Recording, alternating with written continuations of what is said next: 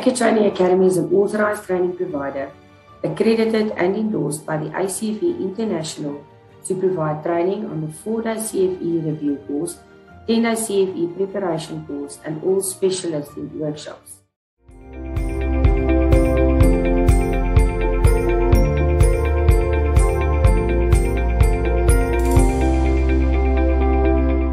The CFE course we offer consists of 10 days of training, which is presented over 2 consecutive weeks. The classes is presented by approved trainers that are very knowledgeable in their respective fields and have a combined experience of more than 50 years. In the class, the presenters will cover the work contained in the exam, prepare you for your exam. After the classes, you'll have to do a bit of self-studying before you'll be able to write your exams.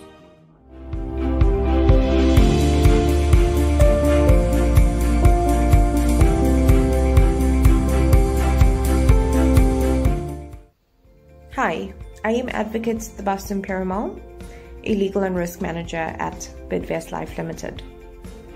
The 10-day prep course by Africa Training Academy allowed me to work through a volume of material in a very short space of time. I was able to take all 4 parts of the CFE exam in just under a month. Being a CFE has well equipped me to combat fraud risk in my organization, and being part of the financial services industry, fraud risk is rife.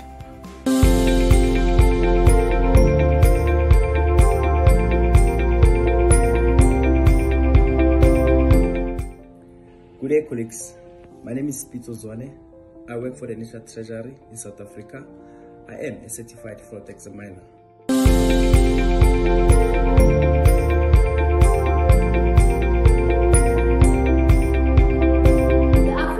Academy offers a wide range of short courses. These courses are designed to address different competence levels, a broad spectrum of industries, and any new developments within the fraud examination industry.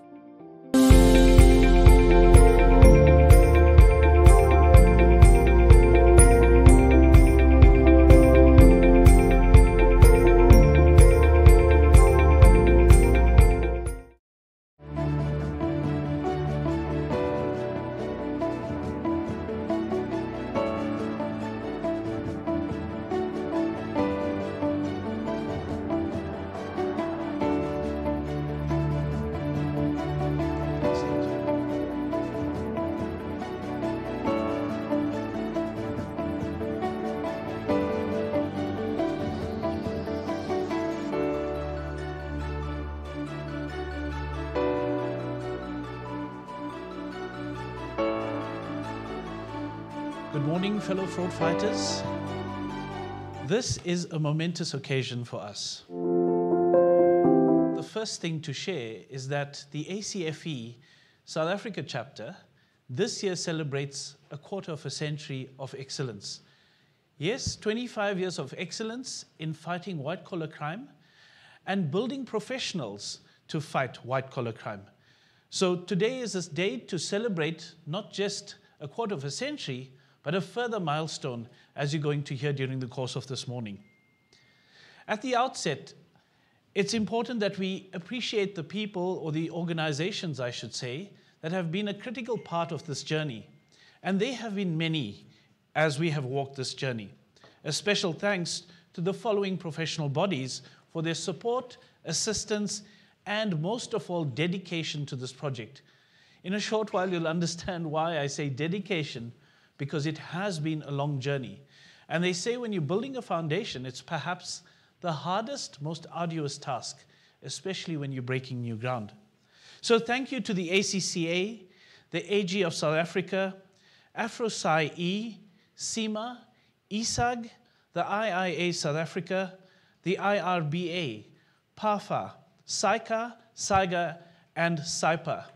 These are all organizations you are either a part of, have heard of, or engaged with in one way or another. Most of you are members of one, if not more, of these organizations. And the commitment of these organizations since the inception of this project has been sterling. Just to go back a bit as to where this all started. Back in 2013, a few thought leaders got around the table, the proverbial table, SAICA, the ACFE, the University of Pretoria. We gathered to discuss the potential for formal practice standards and to develop forensic accounting standards that support the professionals. SAICA did publish something in 2013, and on the basis of that publication, everyone decided that those are the seeds we want to see develop into something that we call the forest that we've created and deliver the fruit that we are going to all imbibe. At the time, there were a few drivers. They say the organizations don't just exist as inanimate things, but they are driven by the people who have the energy to drive them. And at the University of Pretoria at that stage, we had Professor Dani du Plessis, the late Dani du Plessis, who was visionary in his thinking. Not only did he play a critical role in establishing the ACFE in South Africa, but he continued even after that to look at grounds that were green fields in our sphere.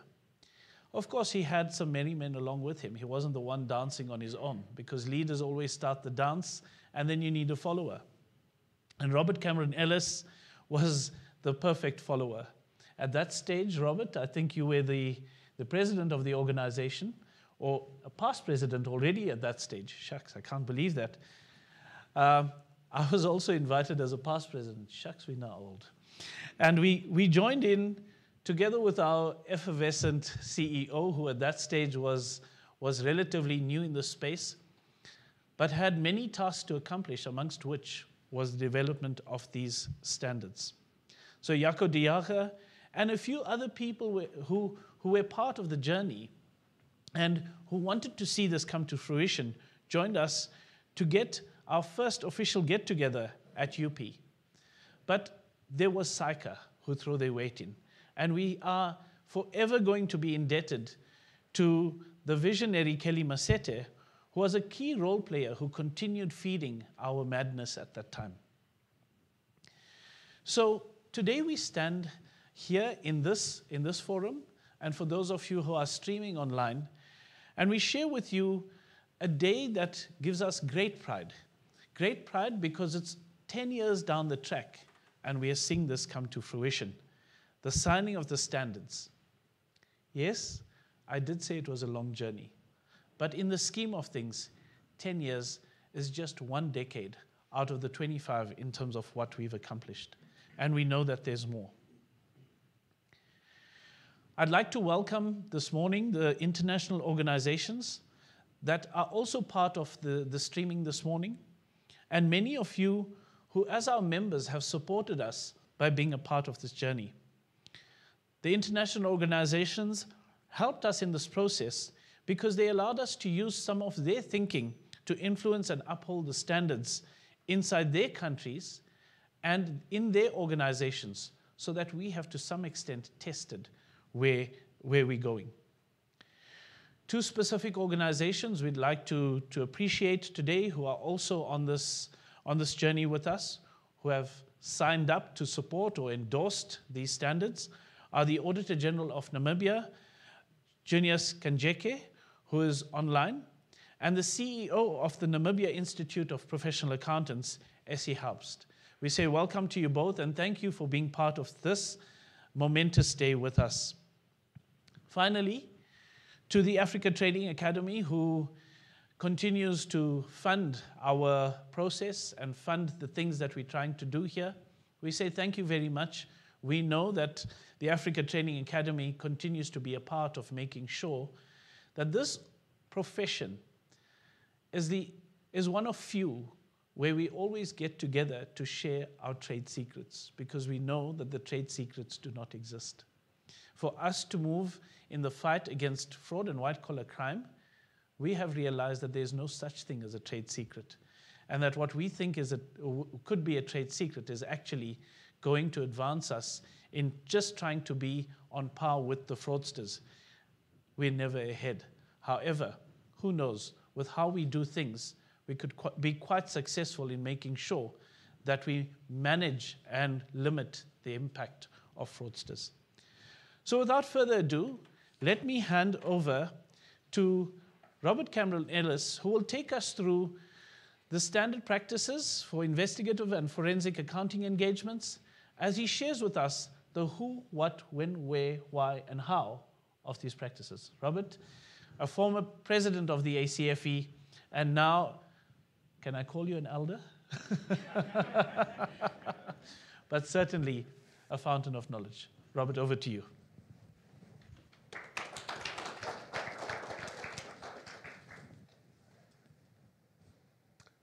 Way back when we were young, yes. Yeah, even before we had the ACFE, I'd gotten involved in forensic accounting. And in 1993, I was on secondment in London, the best bookshops in the world. And I started looking for books on forensic accounting. I want to make this a career. There were 5 or 6 chartered accountants in South Africa that were known for testifying. They didn't share their secrets, even the ones in your own firm, because that was their unique selling point. And I found one book published by PwC on forensic accounting.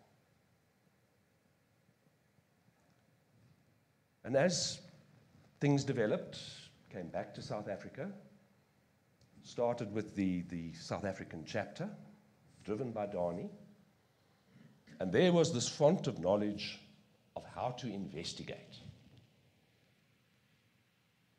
The ACFE, there are 3 lever arches of documentation on what to do an investigation, how to prevent fraud. Not much on accounting and how the two interact. And yes, a certified fraud examiner needs to have a basic understanding of bookkeeping, and that's part of the curriculum. But it's not the chartered accountant, the ACCA member, the CIPA member who understands how to draft a set of financial statements, pull it together, move from trial balance through to published financial statements. It's not the person who knows how to analyze massive amounts of data.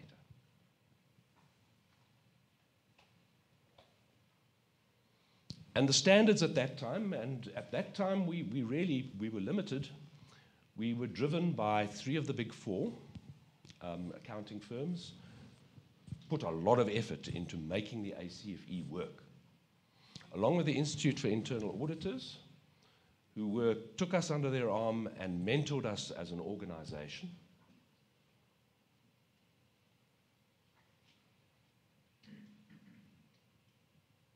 And a number of their members, because internal auditors and accounting firms form the basis of how the ACFE in South Africa started. Not many lawyers, not many investigators. That was the core group. But the ACFE has expanded, and as you well know, there are many lawyers that are certified fraud examiners. There are many computer scientists that are certified fraud examiners. There are many different disciplines, yet we still don't have something that says this is how you should behave as a professional accountant. And the standard as it stands is a starting point. We can develop it as we now move into this area where there's specialization, where we say this is how we want to deal with things. We can look at how we can specialize. The accounting standards and auditing standards at the time published by SICA had one mention of the word forensic. And I think they've still only got one, I'm not sure.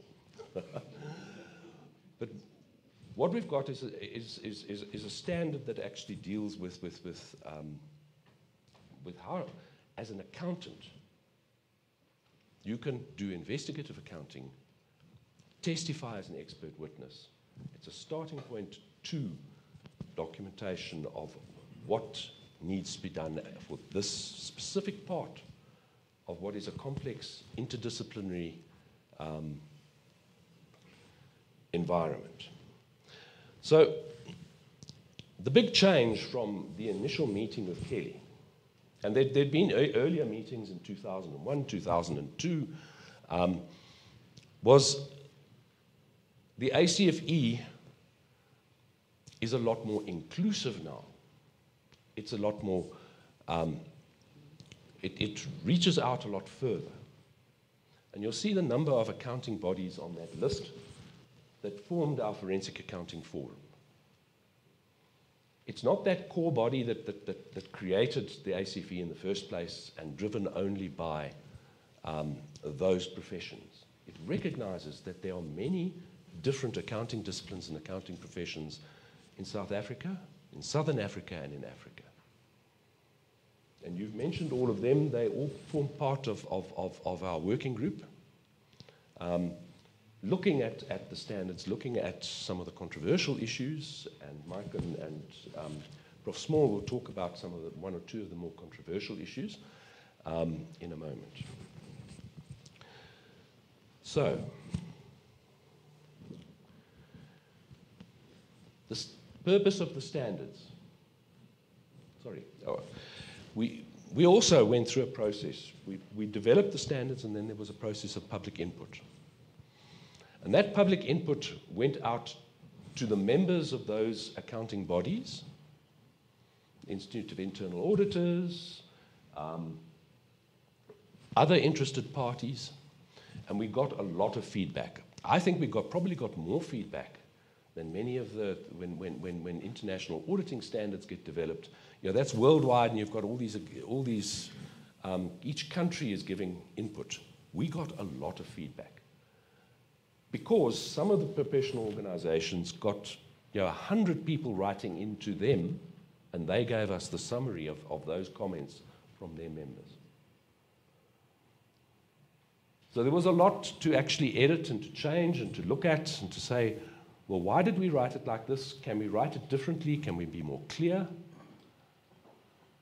But in general, the feedback that we received from the individuals and the organizations that commented was very positive. So, practicing forensic accountants gave us feedback. Individual members of the forum, CFEs gave us feedback. The big four accounting firms, universities, and IFAC.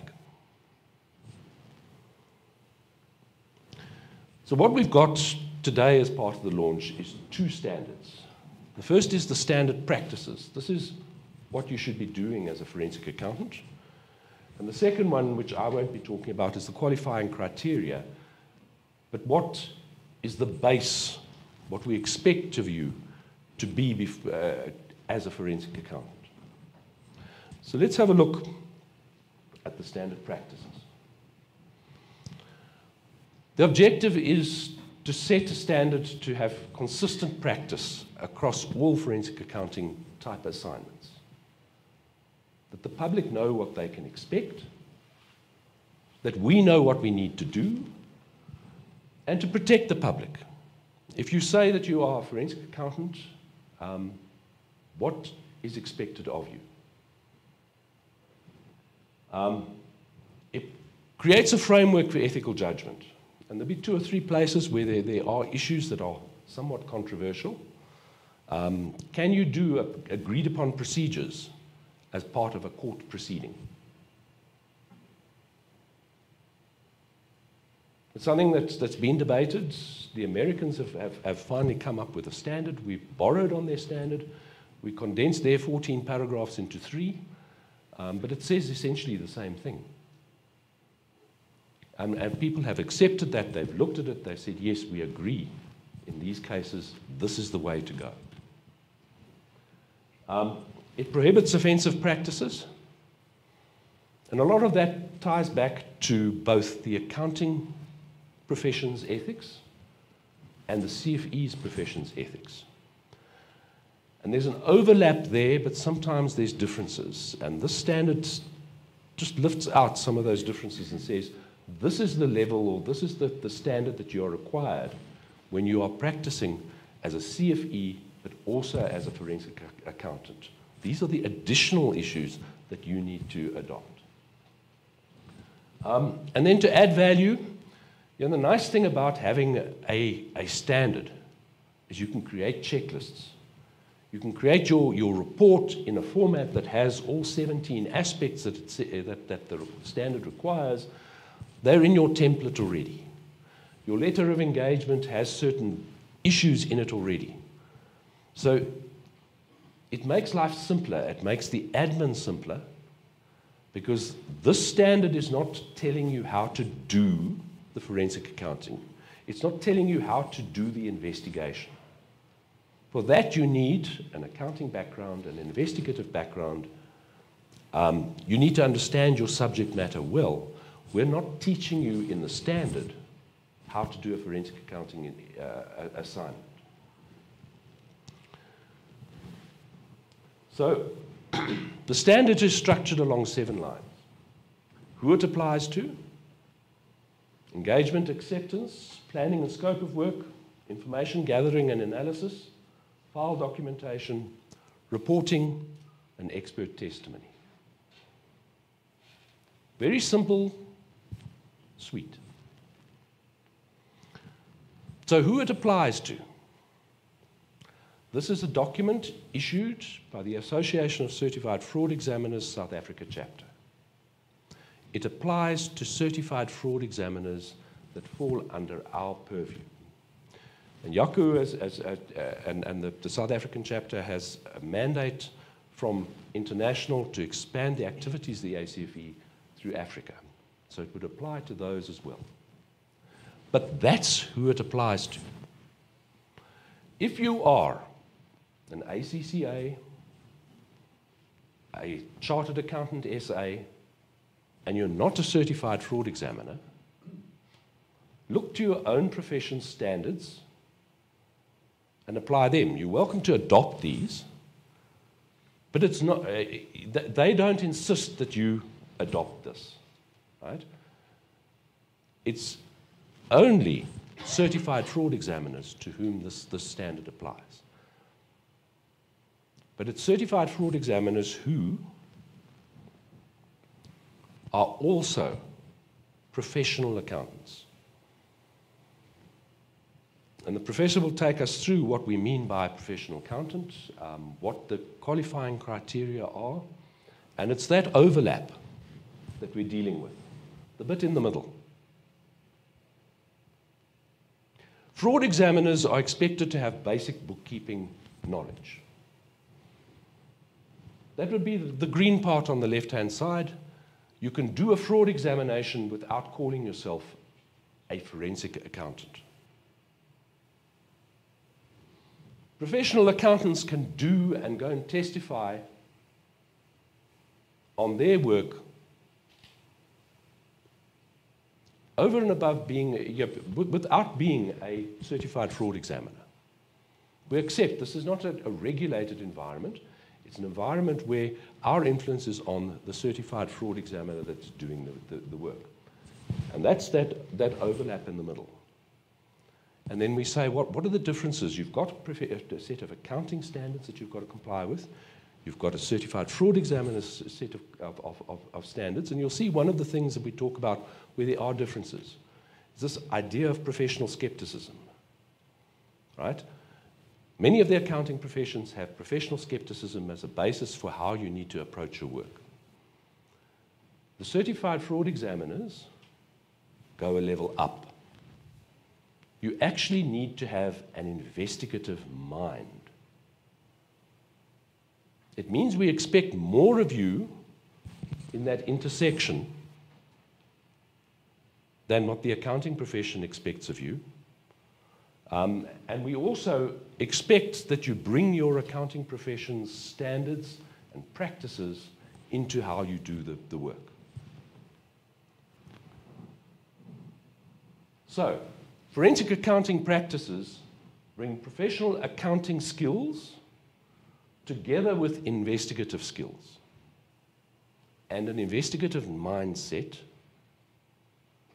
to deal with disputes or allegations. Right? Disputes, you don't have to have fraud. Disputes are when you've got to actually go out and quantify a loss.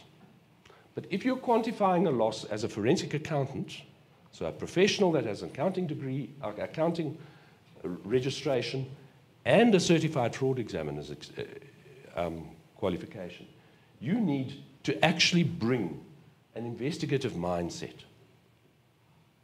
We set the bar higher, and it's not that an accounting profession wouldn't try to do that, but we expect it.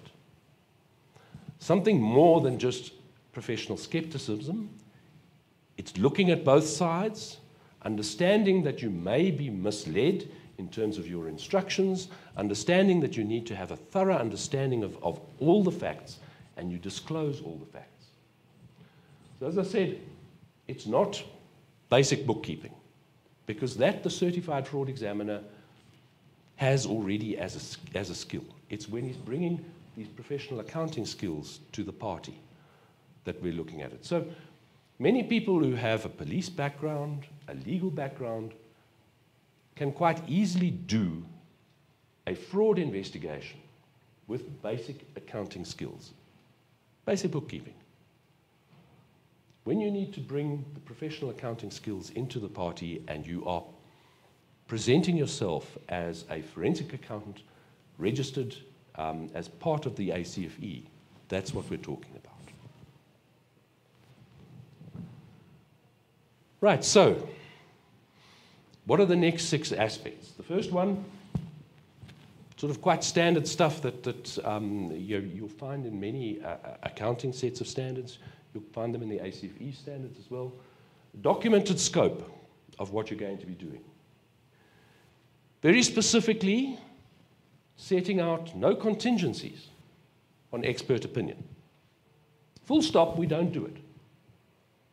Okay, if you want to try and twist your accounting profession standards to allow you to take a contingency, be my guest, but don't do it as a certified fraud examiner who's also an accounting professional. It's not allowed. Spelt out in black and white. You must have the skills, or you must be able to develop the skills to do the assignment. Pretty obvious. Interesting here is you need to disclose circumstances where your independence may be questioned. So it's not where you are not independent, but you need to be able to say, I might be questioned because of the following. The client needs to be aware of that, of potential conflicts of interest or ways that your testimony could be attacked. And then there's a section on what happens when you can't finalize an assignment. How do you hand back the documentation? How do you make sure the client isn't compromised in a situation where you have to withdraw from the assignment?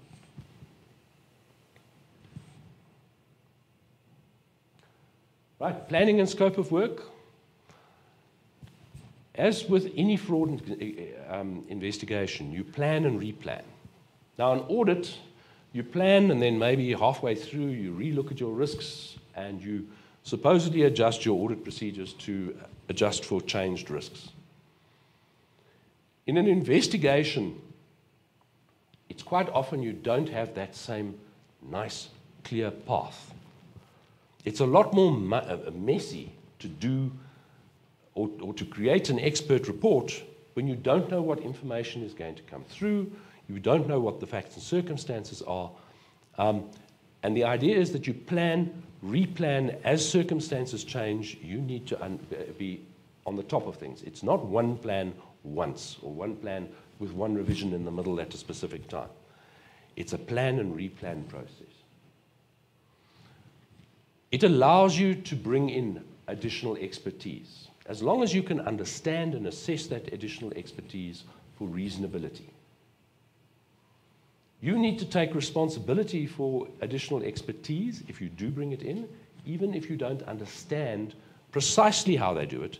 You need to be able to understand what the basic concepts are and how that expert does their quantification. So if you're going to involve an actuary in your work, you need to be able to assess that actuary's work from an accountant's perspective and point out where you are unable to assess that. The standard very specifically sets out times when we need to get legal advice.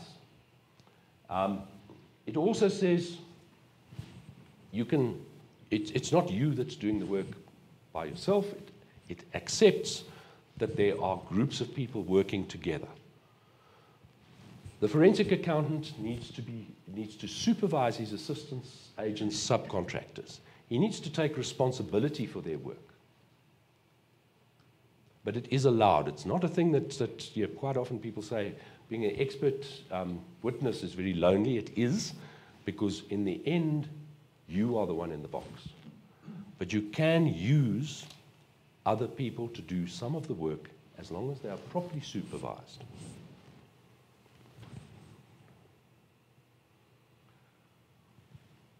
Right, information gathering. Big change from many of the accounting type standards. You need to use an investigative mindset. It's more than just professional skepticism. You're looking for the motivations, intents, and biases in the documentation that you're receiving. It's a case of that discipline of understanding the fraud triangle, understanding how people would conceal things. We're looking for a higher standard of actually getting to the real answer in these standards. You need to consider all the information. Now, this is one where lawyers don't like it. Right? They say, I'm going to give you this, and you write me an opinion. And you get a limited set of documents, and that's a problem. And when you're becoming aware of other issues, other documents, other facts, you've actually got to take them into account.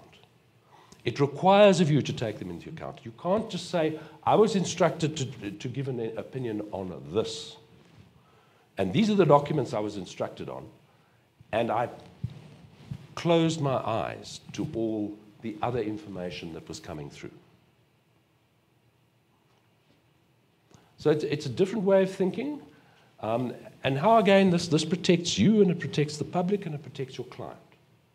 But your client might very genuinely want you to give an opinion based on those documents they gave you. But in the end, we owe a duty to the court, and we've got to testify honestly and using that investigative mindset and understanding the biases potentially in the documentation. So it allows you to resist the situation. It's always good to be able to say to the lawyer that's giving you instructions, my standards don't allow that. You can't only give me this documentation. I know that and that and that, you've got it, and you don't want to give it to me. Therefore, I have a restriction in what I'm doing. Okay. And then back to the accounting terminology. Look at the substance over the form. Understand what the underlying transaction really is. Apply that discipline in how you're getting to it. And that's not something that necessarily is part of an ACFE's training. It's part of an accountant's training. Making sure you have proper chain of custody. And you need to understand how that chain of custody works. Preserving confidentiality, and having proper records of oral information that you've received so that you can back up what you say in your reports.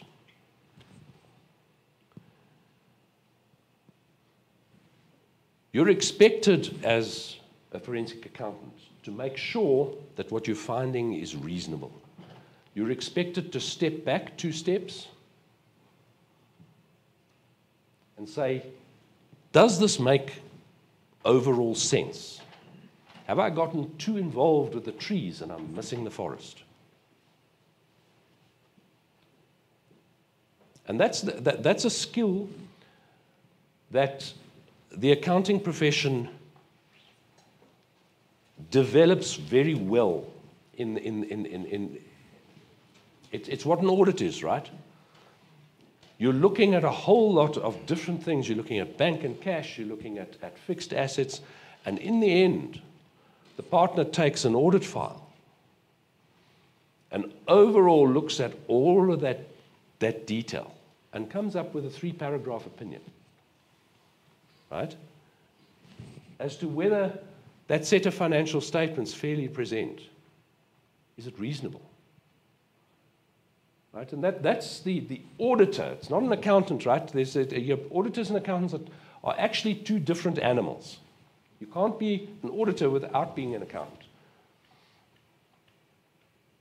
But that skill that you learn in auditing of being able to step back and say, is this overall, does it make sense, is a very important part of the discipline of an accountant that needs to be incorporated into any type of forensic accounting investigation. Consider all the information against the findings. It's again this thing of what's missing. Have I been led down the garden path? Is somebody giving me just sufficient information that they get the answer that they want, as opposed to the answer that the court deserves? Consider alternative theories. Okay, and that's one that the certified fraud examiner, as part of any investigation, you've got to say, what possibly happened here? Who might have been involved? What is the various scenarios that I might need to prove or disprove to show that I've got the right picture? And you've got to incorporate that in how you do your work. Again, we've talked about earlier, can use the input of others, but with care.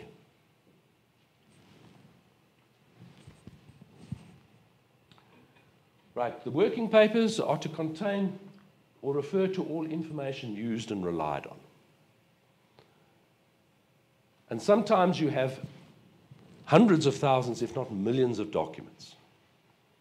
It doesn't say that they all need to be part of your working papers. There might be a repository of evidence, but the key documents that you are relying on need to be accessed and accessible as part of your working papers. You need to be able to document your opinion and how you built up that opinion. So it's a case of working papers. Often people say that the forensic accountant, his working papers are his report, but it's not always the case. If you're doing things that are not necessarily in the report, you want to come back and say, well, these were the things that I eliminated. You've got to have working papers that actually support that elimination process. All relevant information needs to be given. And there you've got the certified fraud examiner's standards coming through strongly. It gives some guidance as to what happens if false or misleading information is being distributed.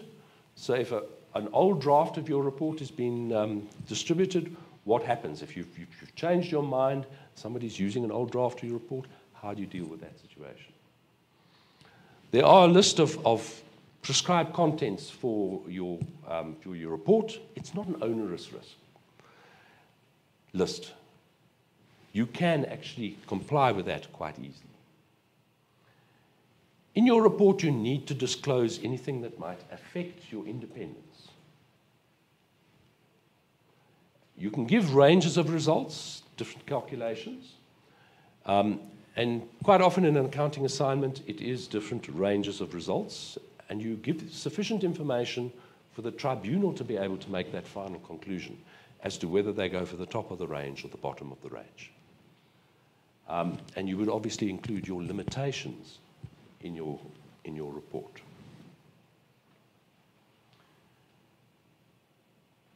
Right, expert testimony.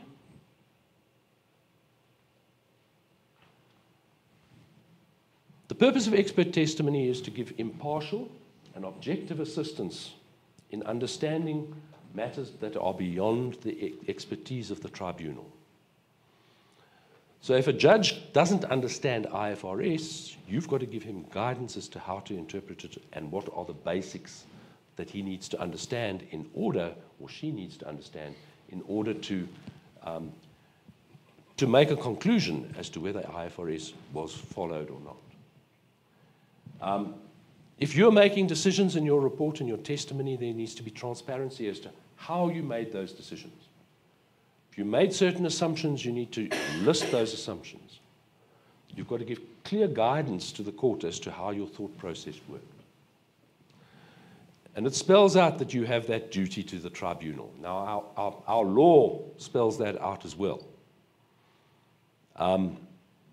But this is your standard. It says this, if you're starting with an assignment, you have a duty to the tribunal, not a duty to your client. You've got to assist the tribunal in its decision. In expert testimony or testimony in court, no agreed upon procedures, except if both parties appoint you or the tribunal appoints you. Right? Agreed upon procedures are dangerous things because they are very easily to manipulate.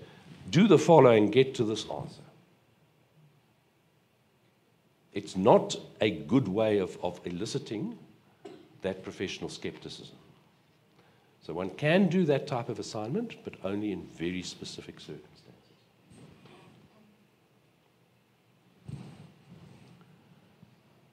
Okay, to wrap it up, when is this standard applicable? Remember, it's applicable to all certified fraud examiners who also have a forensic accounting, are also accounting professionals.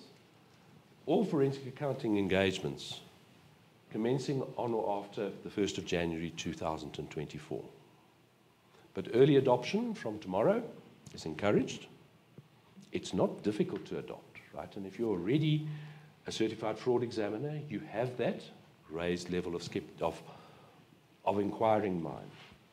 If you're already an accountant, you probably already have a letter of appointment, you already are documenting and having working papers. It shouldn't be a difficult standard to apply. You just need to understand the differences between the accounting standards, the existing ACFE standards, and this merger of the two. Right, thank you.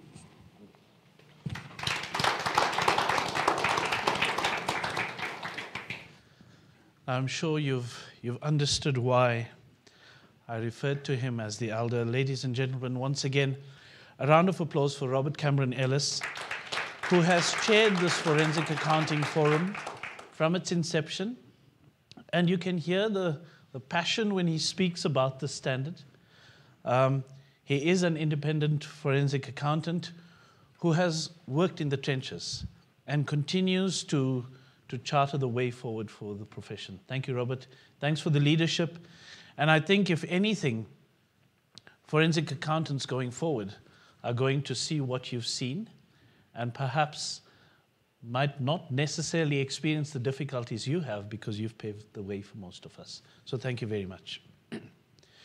Colleagues, it gives me great pleasure to introduce another member of the forum, a person who's had great amounts of input from a professional perspective. I'm glad I'm not the only one who's got that cough. He hails from a professional background, but also a strong academic, representing SAIPA, the executive of the Center of Future Excellence. He's going to address us on the qualifying criteria, what you need to know in that regard. So let's call to the podium Professor Rashid Small.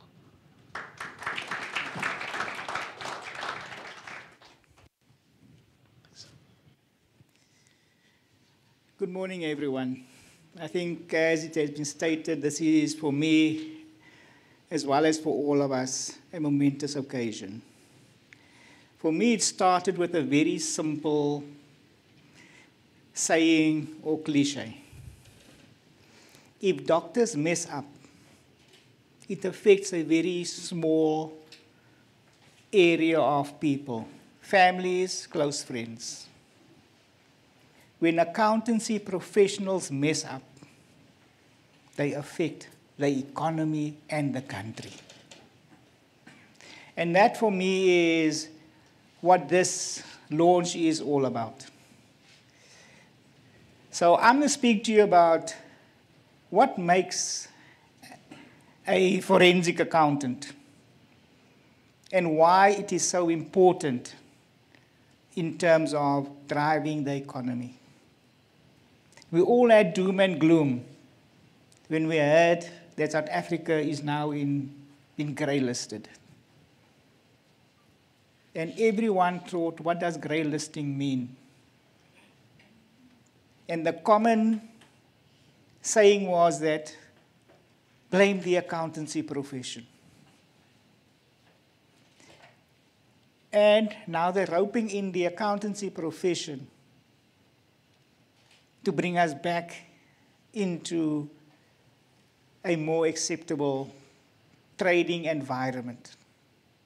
So for me, when we started off this in terms of what type of person are we looking for to be a forensic accountant, what became important for me was to say, how do we transfer responsibility to accountability? I know we all like to be responsible, because when I'm irresponsible, I seem to be the guy guiding. When I'm accountable, I want to be at the back. Now, forensic accounting for me said, we are prepared to lead and we are prepared to gain the trust of our primary responsibility of serving the public interest. Like Robert said, when you go into forensic accounting, you are sitting at a very precarious position. It's like walking a tightrope with spikes at the bottom. And the reason is you're fighting a completely mental process. Who do I serve? My paymaster, as Robert said, is going to tell me to look at ABC, but give me the answer that I want to hear. Do I serve the public? Do I serve my profession? So we need to know how to do that. It's the same thing that we're all fighting with now. Do I continue using my petrol car to go to electric vehicles, or do I go with a hybrid? And for me, especially with our reliable electricity supply, a hybrid is the best. So for me, when we started with this journey, and I spoke a lot to Jaco, I told him, Jaco, if we can produce a person that's going to be not a specialist, he's going to be like a pipe cleaner. I don't know if you see those guys after they had the nice smoke, they relax, they take the pipe apart and they put these pipe cleaners in. Then they don't throw it away. They first look at what's on the pipe cleaner to determine what's going into my body. That for me is where the forensic accountant comes in. So when we're looking for a person to be a forensic accountant, we say that if you go back to the definition of a professional, which was designed in the 1800s, 1890, it says it's someone that the public will look up to for advice and guidance in difficult times.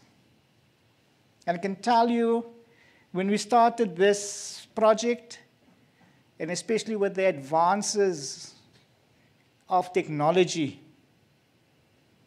forensic accounting is the only one that will prevent countries and their economies from going into disaster areas. I think you all know what happened to the submerged vehicle when they wanted to go and see the Titanic. Because they did not do their work properly, they almost became the second Titanic. Disaster. Now for me, the professional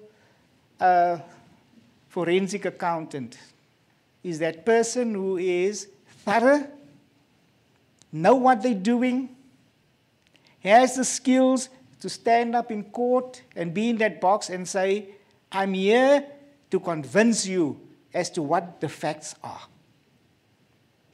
Like Robert said, all professional accountants have professional skepticism.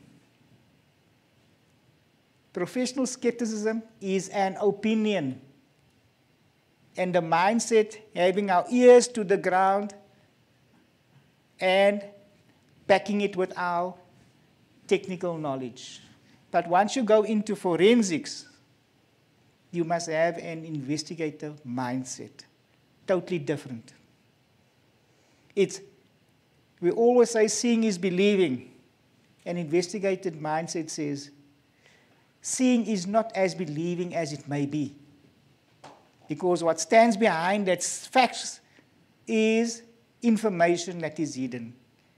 So what we're doing with the forensic accountant is to say that you must understand the numbers, but you must understand what stands behind the numbers. You all know the saying, isn't it? Behind every successful man, there's a woman. But also behind the downfall of every man, there's another woman. So when you're a forensic accountant, you need to make sure that you know which women is standing behind the success of the person and the organization. So when we looked at how do you merge a professional accountant with all their skills and expertise with a forensic examiner on the other side, should you be two people, or do you need one person that has the combined skills without being schizophrenic?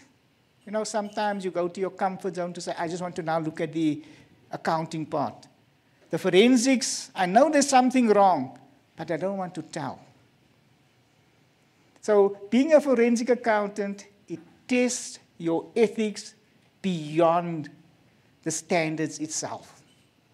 It tests your morals, your moral responsibility to the public. It tests your values to serve all parties that depend on your decision or outcome from your investigations. So when we looked at this, we said, let us look at what is common amongst the professional accountant and the forensic examiner. And let us first talk about the large level of commonality. Then we said, let us look at where the differences are. And I think in the committee that we had hot discussions, although it was cold here in the building at some times. But it brought us to say that we have more common areas than differences to dispute about. So how do we take those differences and work towards what Robert presented, that middle intersection, which means bringing the skills together to serve the greater good of society. When we looked at that, we said, we acknowledge that you need to have both sets of skills. Accountancy professionals, as well as the skills required for forensic examiners. When we did that, we said, let us look at what makes a good accountancy profession. And then we said, the standards that drives the accountancy profession is your international educational standards, which gives you guidelines about what technical knowledge you need, what practical skills you need, what digital skills you need, what professional and ethical skills that's required.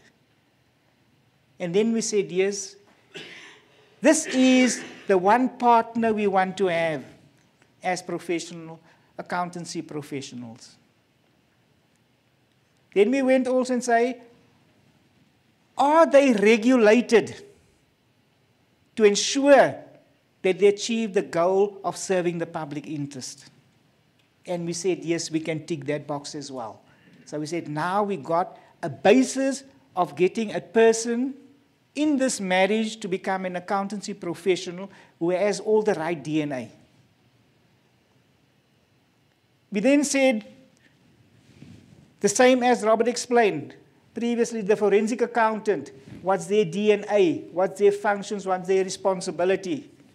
Then the committee acted as the priest joining them in marriage to produce the new kids coming out, which are forensic accountants. And that is what we then said. So we then said, yes, there's a qualification that you need, which brings you, equips you with all the technical knowledge. But we all know, having the technical knowledge is not enough.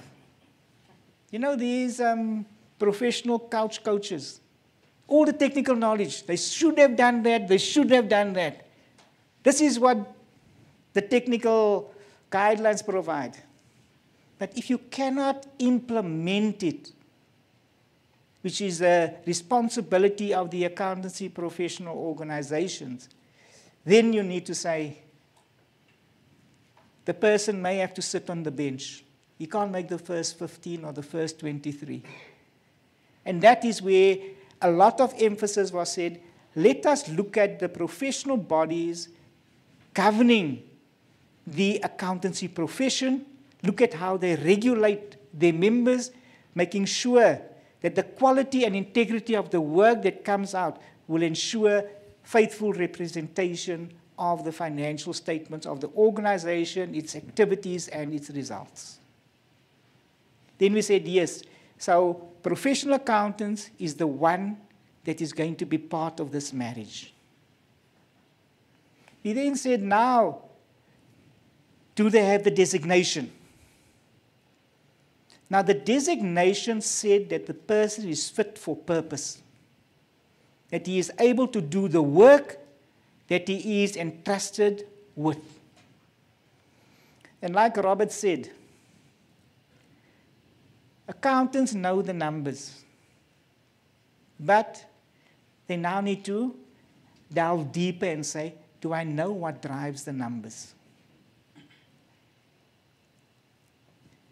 And that is where we then said, we need an accounting qualification and designation as part of the forensic accountant. Linked with all the requirements which were similar pathways for the forensic examiner, we then said, now we can mix them together to bring out a hybrid which will serve the purpose of ensuring that fraud and corruption will be mitigated. If not, facts will prove who's guilty, why they're guilty, how they committed the crime. All supported, as Robert said, factual evidence. We can't have the forensic accountant coming and saying, you know, the corridor whinings said, this person stole money. You know, when you go through the grapevine, you either come throughout there smiling or that you just cannot walk straight. And the forensic accountant is going to say, I only base it on facts, like Robert said, if I hear something, get the information to support it. What became important also is to say that forensic accountants must be ethically untouched. They must have a standard of ethics that cannot be questioned. They must have a standard of ethics that will make the public accept what is presented as factual information, as an opinion, or as a report. So ethics is a critical part. We then look at, does the professional accountancy professionals have ethics? Yes, there's a standard on ethics, and we said that is a must, together with their qualifications and designation. Forensic examiners, yes, ethics is also high on their agenda. And that is why you'll see, as Robert explained, part of the standard focuses a lot on ethics and ethical behavior. We then said quality is everything. Are there quality standards which governs accountancy professionals as well as forensic examiners? And we said yes. Robert outlined the process that you need to go through. I think all accountancy professionals know Big Brother is watching, and that Big Brother is ISQM 1, 2. And that's Big Brother. If you don't follow what Big Brother said, I don't know if you all watch the reality show, Big Brother. Eventually, you're going to be kicked out. So quality is very important. But quality focuses on the how to do, which means, have I done my planning properly? Do I have my engagement letter in place? Do I have my deliverables in place? Do I have my working papers? And I think in the profession, documenting verbal evidence is one of our biggest challenges. I don't know if there's a dyslexic between the ears and the hand, but we hear everything and we write very little. But a forensic accountant must hear and write to support. And that is where your quality management comes in. But even what's more important for quality management, do you have the evidence to prove that you have followed your quality management system? And quality management is very important because it focuses on the system of managing quality. And I know what most in all professions like is to do quality control. We look at the output. If the output looks good, it meets everything, then we assume all the processes before that met the quality standards. Now, quality management says the emphasis is on quality assurance. And quality assurance says all those steps which Robert went through. Did you assess the risk? Do you have processes in place to minimize the risk? Can I say that that risk will not impact on the next process I'm going to do? And that is where quality management comes in. And forensic accounting is, and I can tell you, I did a couple of expert witnesses. When you're in that box, as Robert says, they strip you bare. They don't care about your feelings. They don't care about your designation. They strip you naked. And you must be able to say that I know most people dress up when they go to court. You must stand there and say that if you try to strip me naked, you'll just get another clean suit underneath it. You won't see my skin. And that is what the forensic accountant does in terms of quality and quality management. Now, when we looked at the process, we said unfortunately, we can't create a hybrid person. But what we said was, you need to be regulated by your two separate professional bodies that you belong to. So you'll still be your professional accountant. You must meet the requirements for CPDs and all that. That will then also be done by the CFE, which you should be a member. So now you can say, I'm a dual member, but not a hybrid. So I'm regulated as if I'm a hybrid, but I have dual membership, dual responsibilities. But the relationship between all the bodies which you saw over there has agreed on that we are going to manage you collectively. So if you did something from an accountancy professional's perspective, not grapevine, factual information will say, CFE, is this your member? This is what we have found out about this member. It won't be on your CNN, but it will be somewhere documented to say that you may have crossed the line. So that is the qualifications that's required. But also the relationship between all the professional bodies governing the accountancy professional is going to work hand in glove. I don't know what it means, but I know they fit into one another. I don't know if it's a hand into the glove or the glove over the hand, but it's hand in glove.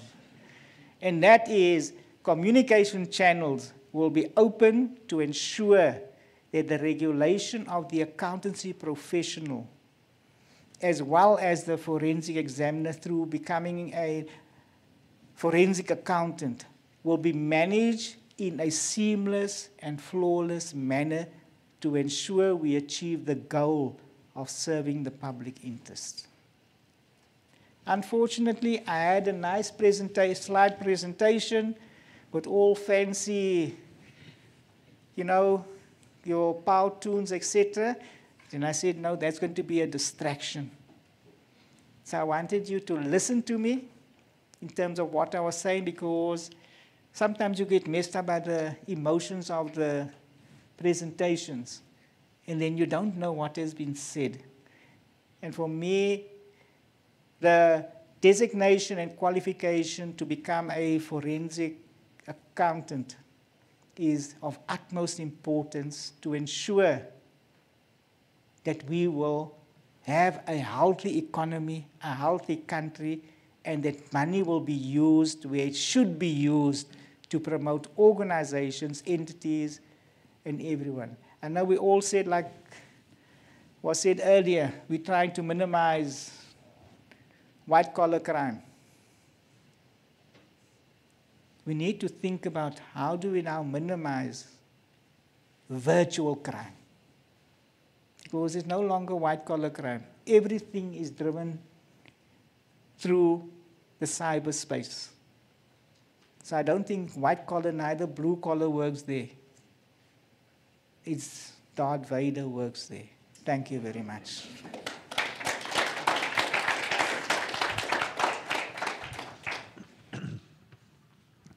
Yes, you certainly kept us keeping the attention in the right direction, Professor Small.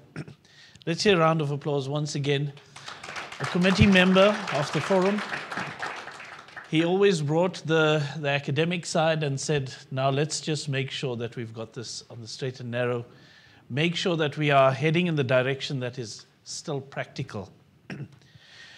So we're going to look at the issue of professionalization, but before we do that, just a reminder for those of you who are virtual, that you can share questions on virtually, submit your questions online.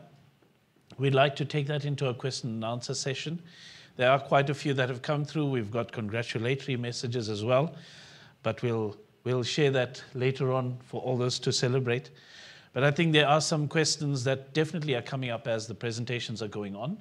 And if you can share them online, we'll take them through for all of us to share.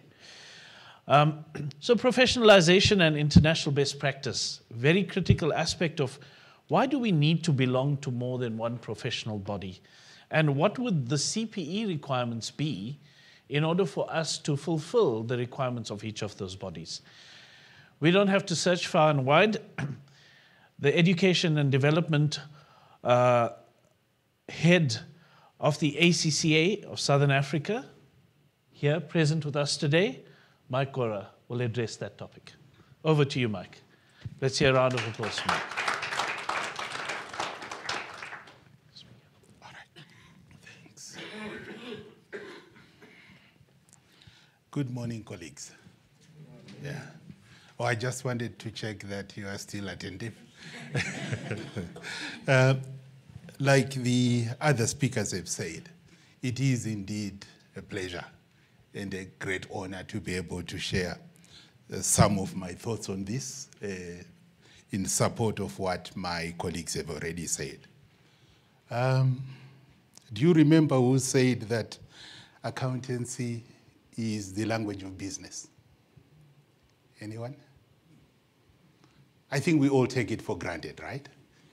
But if you try and Google and search, I think somewhere along the line they try and attribute it to Warren Buffett.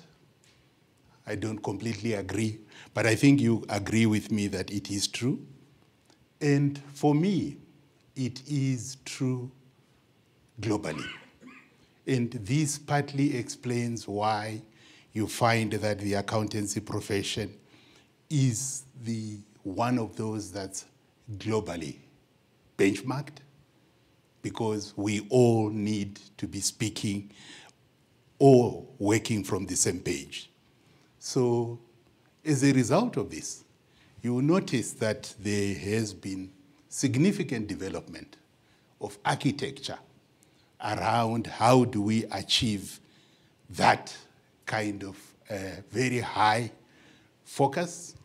And this requires cooperation and close working with all professional bodies. And a very good example of this is the International Federation of Accountants, IFAC. And I think Prof. and Robert have actually alluded to this. And this, for me, I think is a very important starting point, because what that does is we have a collective responsibility to make sure that we live up to the expectation. And what does IFAC say? IFAC says it is the voice of the accounting profession globally. So how do they ensure that all the stakeholders in the ecosystem actually deliver on this? They have something that most of you are fully aware of. They call it statements of membership obligations. And this requires that all the members actively support this. And it's underpinned by what Prof. and Robert have adequately covered. It's acting in the public interest. Collectively and individually, we have to ensure that we are, in fact, working in the public interest. And how do you support that? You evidence it by having standards. Prof. Small spoke about the international education standards. He spoke about ethics. We know about accounting and auditing standards. We know about assurance standards. All these are evidence that there is a support structure, that the profession is collectively and individually working in the public interest. But we are also conscious of the freedom of association and right of choice, right? That gives the professional bodies an opportunity to develop niche specialisms. Each of the professional bodies, although they are singing from the same hymn or reading from the same Bible, depending on what you prefer, you find that there is a high level of commonality. There is a base that everybody is working to. So why do we need to have dual membership? Dual membership is necessary because, as Prof. Small is adequately covered, you have the qualities and the professionalism that comes from being a member of a professional accountancy organization which is key and underpinning knowledge. But likewise, you need the expertise and competency of a fraud examiner. So we then said, okay, we've looked globally. Let's bring it closer to home. We have an architecture and a framework that already regulates PAOs, and that is SAQA. So we said, wait, why reinvent the wheel? Let's work with what we have. We will say, if you are a member of any of these PAOs, and we saw them listed, you also need membership of ACFE, because ACFE is also on the same national framework. So that should be the answer to why you need to be both. You need to be a member of both. I would like to give the example of medicine, right? You do your 5 years at uni, then you do your 18 months or 2 years, depending on where you are, housemanship. On the back of that, you then become a general practitioner, right?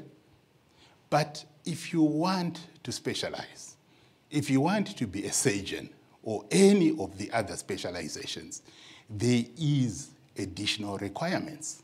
You are required to then undertake additional theory and practice so that, you know, we as members of the public, if you're having issues with your eyes, I don't want to go to an optician who is essentially a GP. So as the profession, we have taken exactly the same view. And I think for me, what I really, really liked about this is, yes, it's been a long journey, plus or minus 8 years, but it's a classic example of how the profession, acting collectively, can actually work in the public interest. We've been able to, yes, we had our ups and downs, but we persevered, we persisted, because we were so clear in our minds that this is a good example of working in the public interest. Yes, it's more onerous, because what we are basically doing is we're raising the bar. We're not waiting for the regulators to come to us and say, wait, if you're going to be experts and you want to be trusted in this space, these are the standards. It's the other way around. It's the profession collectively saying, this is the bar and this is how we want to make sure that everyone in this space will actually be as proficient as necessary. So that's the good news. We must be all aware and conscious of the fact that nothing is constant. Change is the only constant, right? So while as we launch these standards today, you meet all those standards that you're aware of. Be aware that there is a huge burden, obligation on your part. You need to maintain that competence. You need to maintain that level of expertise, which brings me to the last point, continuing professional development, or CPD for short. There is a real need to keep ahead of the curve. So please, let's maintain our competence so that we can demonstrate that we have earned the trust that comes with this new designation. Thank you, ladies and gentlemen.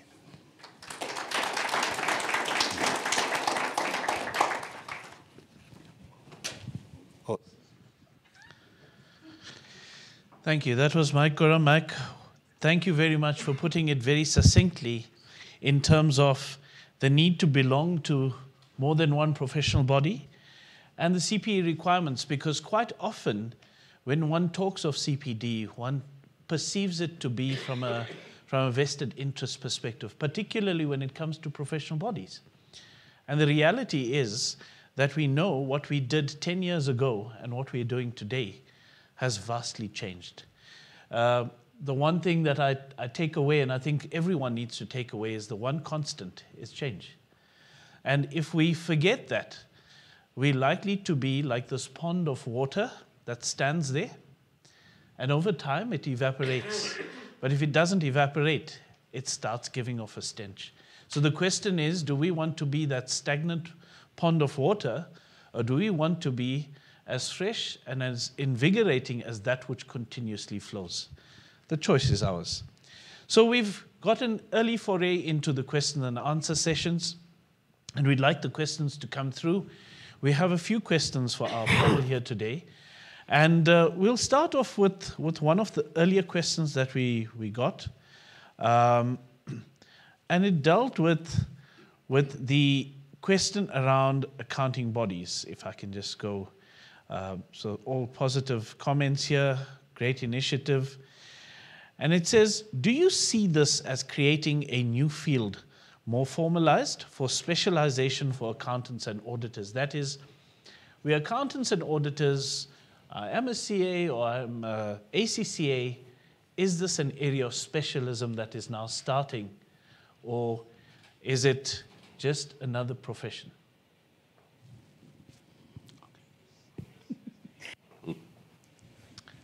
Yeah. Go for it. Okay. I think it's a very relevant question, and I'll give my view and from an ACCA perspective. When ACCA was invited to join the Forensic Accounting Forum, we looked around because we've got a global footprint. We said, look, what's happening in other territories? And we actually found no prior example. Then we said to ourselves, look, let's think about what it is that we are trying to do. And we came to the conclusion that it is the right thing to do, because while we pride ourselves in the competencies that we build into our members, we took the view that forensic was in fact an example of an area of specialization. And in keeping with our own guidance to our members, we felt that this added an additional layer. To go back to accounting, which we are all very familiar with, Robert shared a very good example earlier. In order to be an auditor, not just in South Africa, but globally, you must first qualify as a professional accountant with your PAO, right?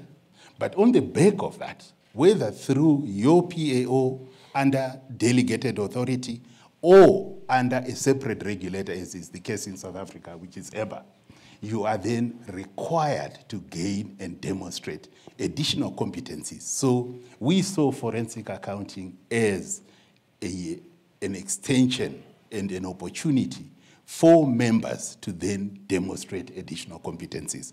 And in closing, I think that it also works both ways.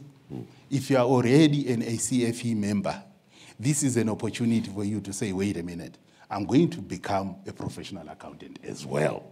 Because what that does is you are raising the bar. You are demonstrating that this is a specialism, and not everybody can be a specialist. To go back to my example, not every doctor is a surgeon. Yeah. So I think that touches on one of the other questions here, which is, do I have to belong to both professional bodies in order to be a forensic accountant? And I think maybe if you want to elaborate on that. Yes. And I think it's very important in terms of finding a home that suits your specialism. And to be a member of a single body means that you are very focused in that particular area. But because you're now being this hybrid of an accountant together with a forensic examiner, you need to be a member of both bodies in terms of ensuring that you meet the standards which governs both membership. And I think in terms of the question then comes is, why must I have a dual membership? And I think the dual membership is to say that to remain relevant, each professional body focuses on their area of expertise. And the professional bodies has acknowledged that if you want to create too many specialisms, you'll become so thin that there's no need for transparency. And I think also the regulation of both forensic accountants in terms of the two bodies have their own unique CPDs, as Mike has mentioned, and therefore, to ensure that you can operate on both levels, you need to ensure that you are associated with people who are like-minded and governed in that same manner. So yes, it is important to be a member of both professional bodies. So, Robert, a question that comes through is that you spoke of contingencies. Can you explain that or debunk it for the audience? Yeah, essentially, no fee arrangements that if you win, you get a certain amount. You are paid for your time, paid for your professional opinion, but not for what you say. And no contingencies, no if we win we get a certain amount, because then you are biased. So that's a reference to the remuneration, yes. Right? Because the idea is to continue being independent. And the challenge with independence is if you have a contingency based on outcome, it's questionable whether you're independent. Can I just add to that? And I think if you look at the international ethics standards now, they have seen that financial reward is one of the greatest areas where independence is. And I think contingencies fit into that, because if you want the most as financial reward, you need to satisfy someone, and you can't satisfy everyone. And that is where your personal bias and professional bias should never be placed in question. It starts becoming a question of who's your master, isn't it? Okay, so Rashid, the question specifically to you. Will the accounting professional bodies also be driving these standards going forward? And how will these bodies then work to assist the members? I'll start with the latter one first. How we'll assist with the members to become members of the ACFE, become forensic examiners. We are looking at strategies in terms of articulation, but also in terms of looking at how we can make it affordable to become professional members of the ACFE. So in terms of that, we are looking at sourcing funding from government, because forensic accounting has been recognized as a scarce skill, not only in the profession, but also in the country at large. So that is what we're looking at. And in terms of ensuring that by ensuring that we can also maintain the quality and standards, there will be this constant dual communication, both from the accountancy professional bodies and from the ACFE, to ensure that this type of information is disseminated to all who are interested in being forensic accountants. Mike, perhaps you can weigh in on will the bodies be driving these standards going forward? Yes, absolutely. We've already started. We had our members' annual general meeting on Thursday last week, and this was one of the agenda items. And I must share with the colleagues in this room that it was really well received, because we have members who think they know, but when we had the discussion, they then started saying, oh, that's what it means. We said, yes, we have to raise the bar. But they welcomed it because they saw it as an opportunity to get another additional area of specialization, especially for members in practice, because they then say, wait a minute, if I can do this, it means that another revenue stream. But the way we are also driving it is through our partners. We've got an African footprint, as you know, and one of the reasons that we discussed in the Forensic Accounting Forum was that this is such a unique and innovative way of doing things that we mustn't limit it to South Africa, because as a cluster, we look after Southern Africa. And already you can see the example that was shared earlier, I think it's you, who said the Auditor General of Namibia is on the call. He is one of our key approved employers. We work very closely with him. But we're sharing this, for example, with Botswana, Botswana is in the process now of coming up with corporate governance code. So one of the things I mentioned, because we do a lot of work in that market, I said, are you aware? This is something that you may want to think about, because the whole point about governance codes is the architecture to create the best governance and, of course, target white crime as we try and do. We've done the same with Zimbabwe. We've said, guys, this is something that you may want to look at. And the regulator there said, yes, very good idea, because we don't believe that you can have individual chapters in each country. I think it's much easier to align to the regional body, and then we spread it that way. So we are doing it on multiple fronts. Thank you. Robert, maybe you can take this one, a very simple question, but perhaps an even more simple answer. Must I be a member of the ACFE to be a forensic accountant? Okay. No, because this is not a designated legislated position. Members of the ACFE who want to call themselves forensic accountants must comply with this standard. Somebody who's outside of those circles, we have no jurisdiction over, and they can call themselves what they want. It's an unfortunate part of how the professions are structured in South Africa. So it doesn't create an exclusivity. But if you're a certified fraud examiner and you call yourself a forensic accountant, then you must comply with the requirements, the minimum requirements for belonging to a professional accounting body and to the standard. So it's the other way around. If I'm a CFE wanting to call myself a forensic accountant, I need to belong to one of the professional bodies that is accounting aligned. So that makes it easier. It's not a question of, if I'm part of one of those bodies, for me to use the designation forensic accountant, I've got to be a member of the ACFE. Okay. I hope that's gone a bit clearly, but if someone is still hazy, you're welcome to raise it again. So what are the qualifications required for a forensic accountant? I think we dealt with that in the presentation, but maybe just to pull it all together in a couple of sentences, Professor Small. I think the first part is that you need to be a member of a accountancy professional body, which means you follow the streams. And I think part of the information that will be published is how do you enter those streams. Mm-hmm. And the second part is that you need to become the forensic examiner, which is also published in terms of that. So the streams are there. And unfortunately, like I said, there's no hybrid qualification at this point in time.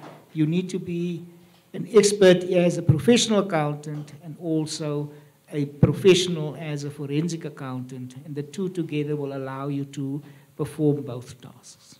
And then maybe a follow-up question that's come through is, for me to transition from a professional accountant to a forensic accountant, do I need to upkeep my SIPA membership as well, for example? And interestingly, they mentioned SIPA. Even if I plan to only practice in forensics, do I still have to be a member of SIPA if I want to practice as forensics? Unfortunately, yes, you have to, and I think Robert explained it quite well, that you need to have a strong accounting or bookkeeping background to perform the forensic accountant work functions. And I think what becomes important is that it's all about the reliance that the public will place on you. It's like we always have in the medical profession, once again, if I'm one of these faith healers, am I a professional?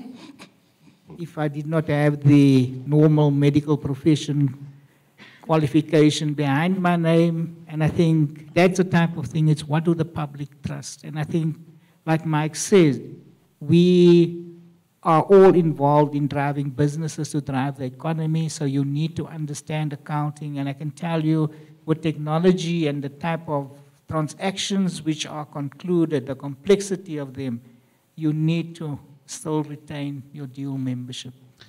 I suppose the fundamental to maintain is that it's a multidisciplinary profession. Robert? Yeah, it's fortunate that our professions insist that we keep ourselves up to date.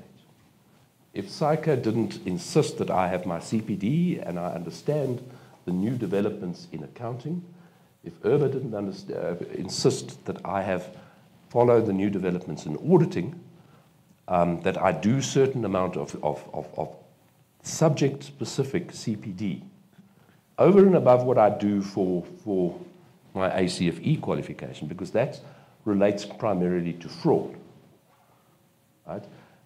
I would not be up to date, and I would not be able to go in and testify as an expert in that area, as somebody who understands how it all fits together. And we need to keep that discipline up.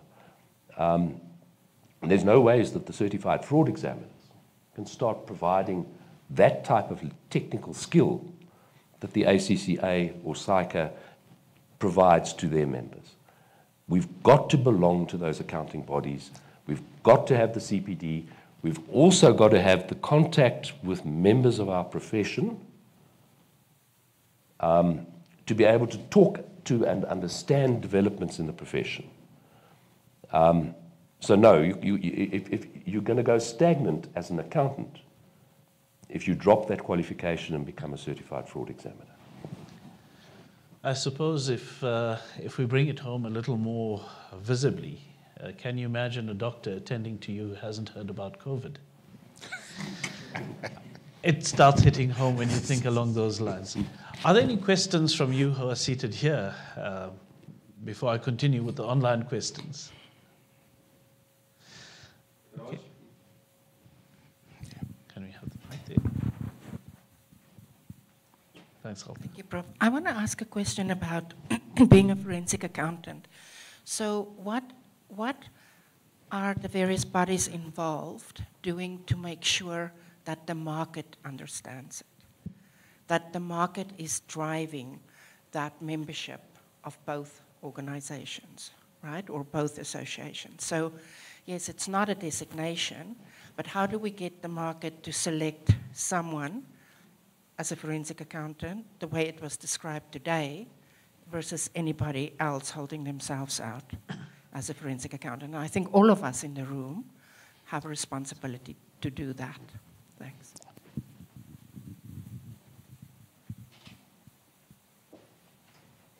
I'll start, Alta. I think if you look at the enforcement of the FICA regulations that's been placed on the accountancy professional bodies as being one of the enforcers for that particular regulation.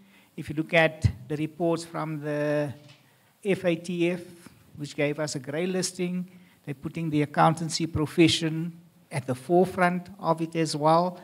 And I think if you look at what's happening in terms of legislation that's going to come and govern the profession in terms of anti-money laundering, I think it's also going to force the profession to say that we need to make sure that the market out there know that there need to be regulations of people who's performing functions as a forensic accountant.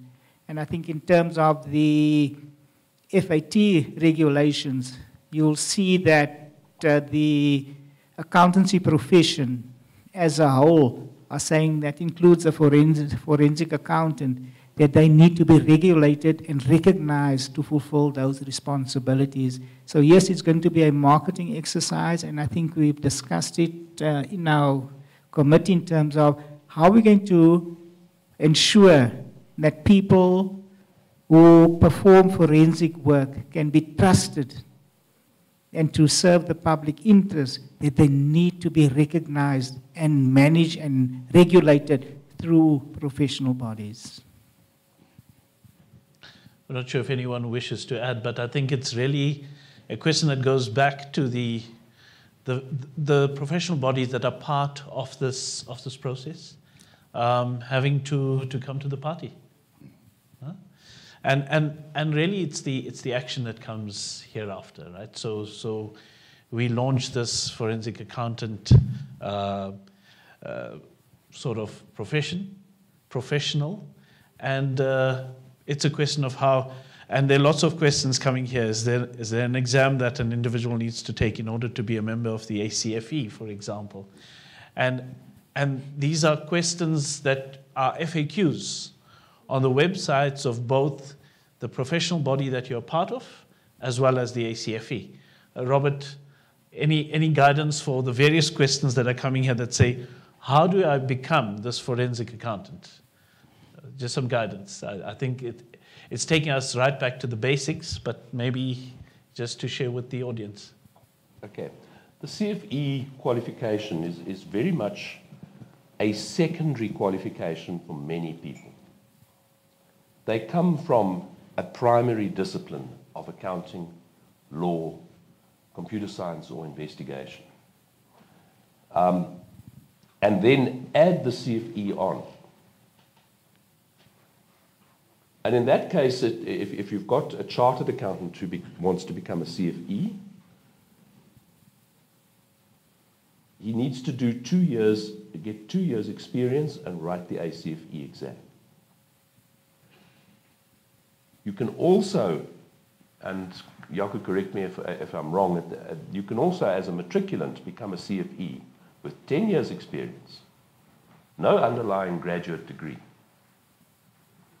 and write the exam. So there are 2 ways of becoming a CFE. But to become a professional accountant, there are many different ways.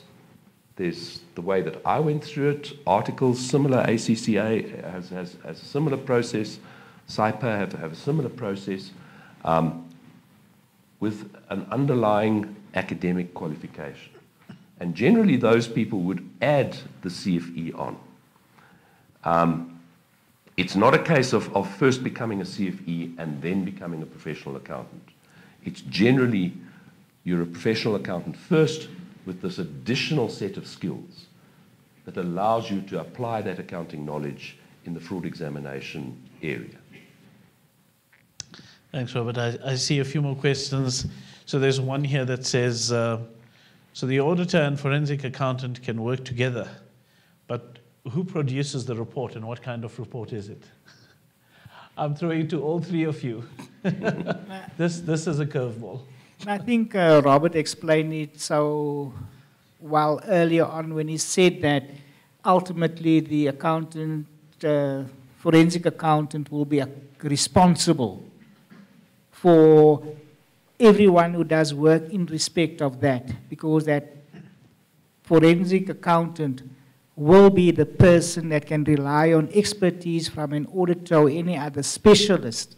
And at the end of the day, it's who signs off the report, and that is the forensic accountant. And I think Robert gave a clear example in terms of if you want to rely on experts to assist you, you're still accountable for that particular responsibility. Mike, just a follow-on from that. So you have a broader Southern Africa view on this. The likelihood of acceptability within the other territories outside South Africa,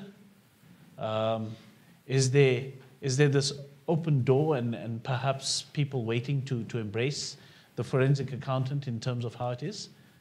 Yeah, what informs that? Yeah, thanks. It's a very relevant question. If you look at SADC, most of the countries within the SADC region have embraced what we call comprehensive regulation. If you look at South Africa and the ROSC report, I think it was 2013, it touched on this as well. But South Africa is not yet there because there was an attempt, but I don't think that there is much progress or political will. So let's start with, say, Zimbabwe, right? Zimbabwe's got the Public Accountants and Auditors Board, and their approach is comprehensive regulation. Everybody who is in the accounting profession is regulated by them. This means that they regulate the accounting technicians, they regulate professional accountants, and they regulate the auditors in that market. And the rationale for this is that they look up to the accounting profession as, like I said in my opening remarks, the work that the accounting profession does has a direct impact on economic activity. ACCA produced a report recently called The State of the Accounting Profession in Africa, in partnership with my colleague Alta from PAFA and PwC. And it really goes to town about the link between the quality and level of sophistication of the accounting profession in a country and the economic development thereof. So this partly explains why comprehensive regulation is the preferred model. So these regulators are looking for innovation from the profession, like what we've done here today, to say, look, we see gaps in the skills that are in this area, and we propose to close them. And it goes without saying that corruption is a big impediment in terms of economic development, not just in South Africa, by the way, or Africa for that matter.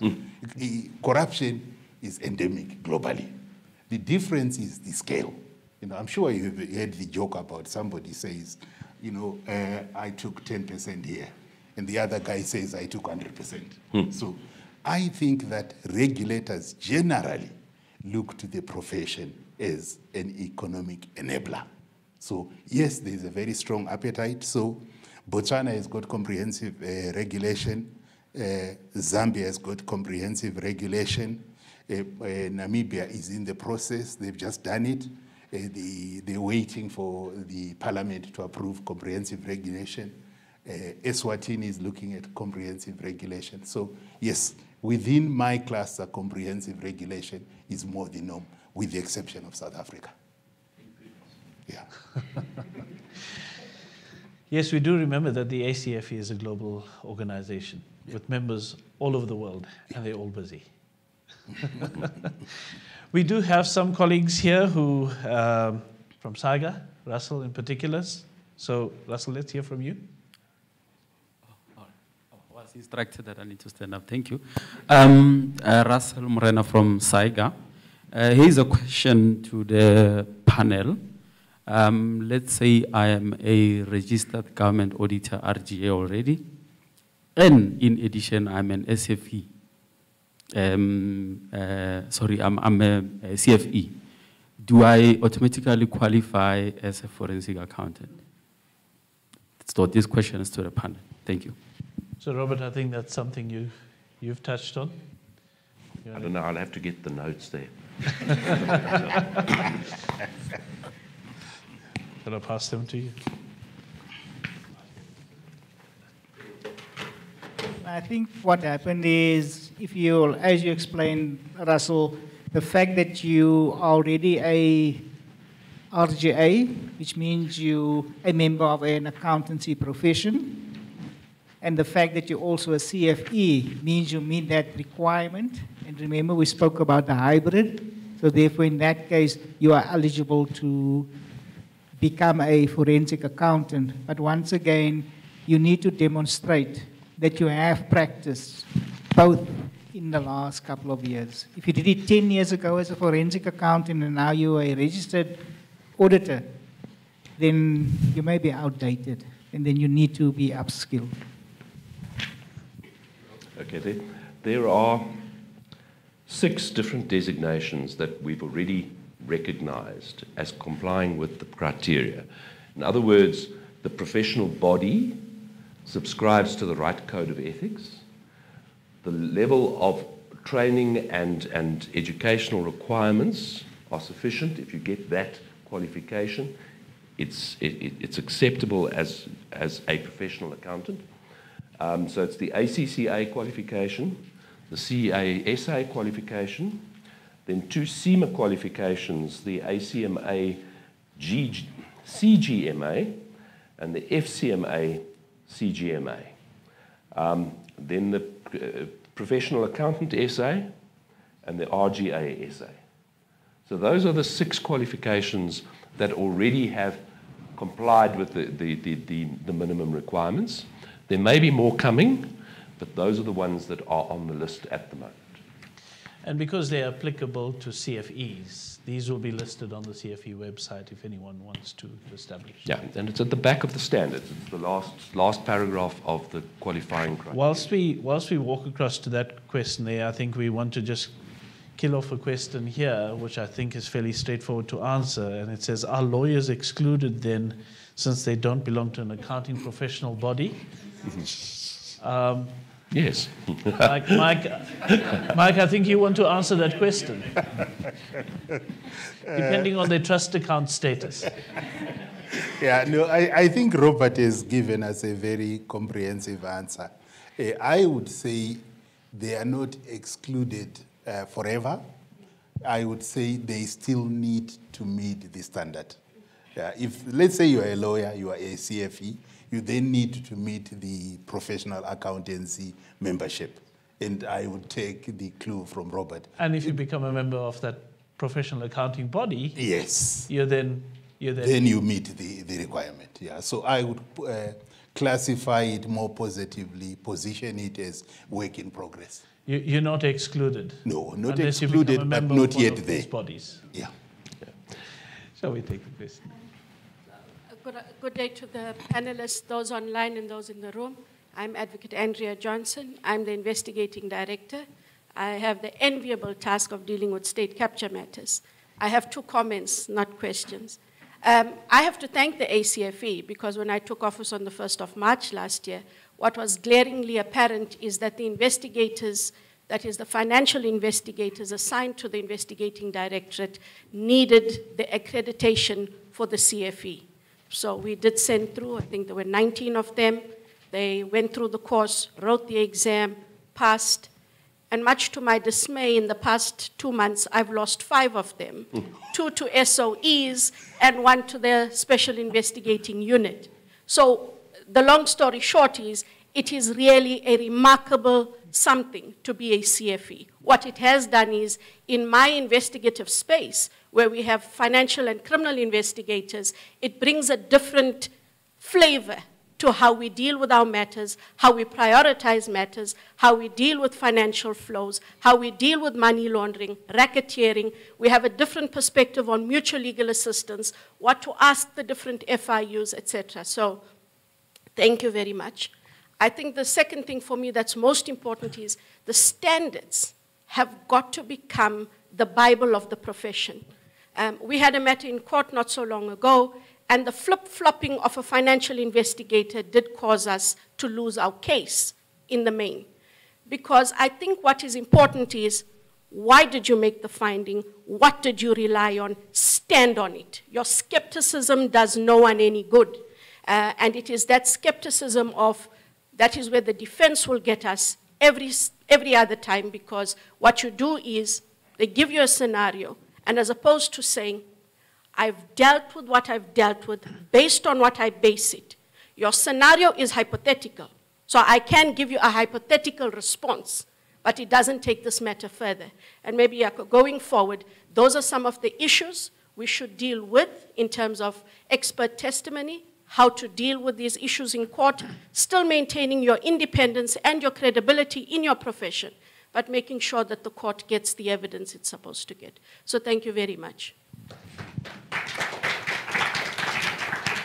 Thank you. There was a question, and maybe it was directed at you who've already answered it. It says, should the NPA and other entities not start insisting that professionals meet these standards to ensure people working for them or testifying do have the skills to testify and do the work? How can we see this enforced to secure and professionalize? So I think you've given the guidance, you've given the support, and maybe at this juncture, there are many questions that deal with how do we become members, how do we become members of both, how do I ensure that I've got this qualification, I'm a CFE and become part of a professional body. There are many questions that need to be answered. However, the ACFE, Jaco, if I understand what you and the team are putting together, will have some FAQs on the website. There will also be a contact point to share the guidance on who, what, where, how to become these. But perhaps the final question for the panel is, how how do other bodies come on board? Will there be other bodies coming on board? And what will the basic criteria be? So maybe if I can hear a bit from each of you, we'll start on this end, Prof. Small, and then we'll end up with the chairman. I think what we try to do is to say we want to be inclusive to serve the public interest. And I think, like Robert mentioned earlier, the committee that started this is, we started the fire for the braai, but everyone's invited. So once again, the invitations will have to meet the criteria and the standards which we have stated. And if they do not, it will be more, less punitive, but more supportive to ensure that they can also join, even though it may be at a later stage. So that is what we are doing, and I think we are working on a strategy to say, how do we incorporate a larger proportion of professional bodies to ensure that they can also become forensic accountants? Like some comments on that? I fully agree with Prof. But I think for me, the big piece, and I'm grateful to Alta for asking the question, is how do we get the ecosystem to widen? And I think that's something that as a forum we looked at, but I think we need to do much more work, because it's about acting in the public interest in a proactive manner. So yes, we can include other professional bodies, but I would love to see a situation, as my colleague has just touched on. How do we get the SOEs that are active in this space? How do we get the regulators that are active in this space to appreciate? How do we, for example, work with SAQA? How do we say, look, this is an important development. Can you come to the party? Because if the ecosystem is also inclusive and comprehensive, the uptake will go. For example, we're talking about grey listing. So where is the banking services in this? How do we make sure that they are part of it? And in my view, the bigger the ecosystem, the better the co-creation, the better will be the impact. Thank you. Robert. Okay, I think we must just remember that we've got minimum criteria now. So to involve another accounting body, say from Zimbabwe or Mozambique, most accounting bodies subscribe to international ethics. They are part of the IFAC family, perhaps not members of IFAC, but there's not much that excludes accounting bodies throughout Africa to join.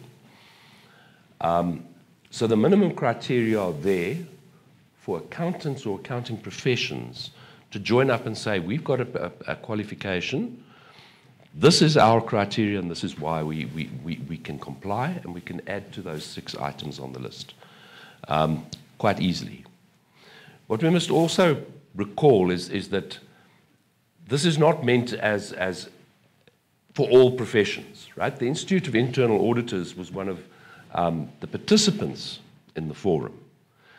But their members, unless they have an accounting qualification, as well as being Institute of Internal Auditors, are not part of this particular level of specialization, the same as lawyers, right? Or somebody who's doing ordinary investigation that requires a basic level of knowledge of bookkeeping. There's also, all of those people benefit from the ACFE qualification and can actually do fraud examination. It's when we start specializing and we're bringing in accounting concepts that we have this particular designation becomes applicable. So it's wide open for other accounting bodies, but there are lots of other professions which will not qualify, but who will also benefit from being an ACFE. And it's about being able to talk the technical language when you're put in that stand, which is what we heard earlier, to be able to carry that through. So it does not mean that people who are involved in the process are excluded. It just means who's going to be in that stand with that designation to be able to do justice to it. So colleagues, I'm going to thank our panel. It really is an esteemed group that we have here in front of us. Robert, Mike Gora, and Professor Rashid Small, to say thank you to you. Thank you for the months and months and months of input. Thank goodness we had a break in between called COVID to give you some time to reflect so that we could give it the final push. But I think I say it in jest. However, it was a fact that there were some really heated moments when parties who sat around the table actually couldn't see how this would work because everyone wanted to hold their own. And eventually sanity prevailed because we understood that the purpose is really to have standard practices that protect by ensuring a consistency with a minimum standard of practice to be met. You can shoot the lights out by having a higher bar within your particular profession, but we're saying there's a base that everyone should have. And that base we can continue enhancing, we will have to continue refining, and that will happen through continuous professional development. So the standard practices, they were developed to improve the consistency and comparability of practice amongst the CFEs, because we all come differently enabled. But CFEs performing investigative and forensic accounting engagements in their capacity as forensic accountants, so that when you are a CFE who purports to be a forensic accountant, there's an expected minimum skill that you bring to the table and capability. There are several international cases that make it very clear that this is a necessity. There are cases that say we need to walk the road by having a standard that ticks the blocks from an international perspective as well. Not just to protect the profession, but ultimately the general public who rely on us as forensic accountants. So thank you for all the inputs of all those here in this room and those on the call who made their comments, who contributed to the establishment of the forensic accountant. We are now on the road, as Professor Small has said, the braai is now lit. Let's bring to the party what we need to. Thank you very much. We appreciate.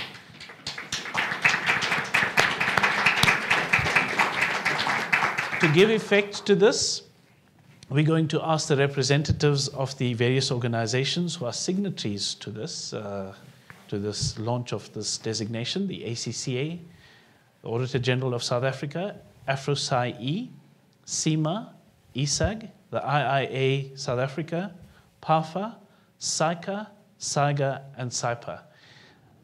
At the back of this room, there is a table at which you will have to append your signatures so that we give effect to this designation.